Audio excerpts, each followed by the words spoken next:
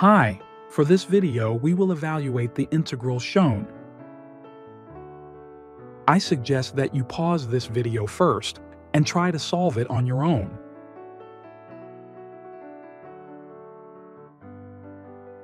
I saw variants of this question in several competitions, but this particular one is from the final round of the 2018 UP Mathematics Club Nationwide Search for the Math Wizard, which is one of the most prestigious collegiate math contests in the Philippines.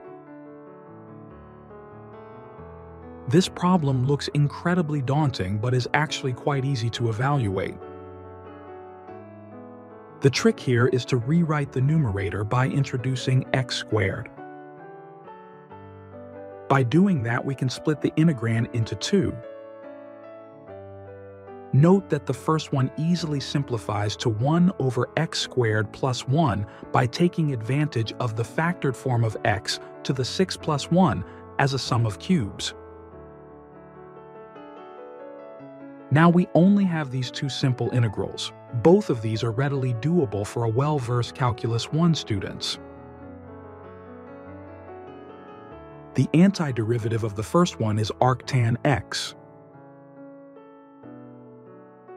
The antiderivative of the second one can be obtained by letting u be x cubed. The derivative of x cubed is 3x squared, so the integral becomes 1/3 of 1 over u squared plus 1 du. The antiderivative of this is 1/3 of arctan u. Replace u with x cubed.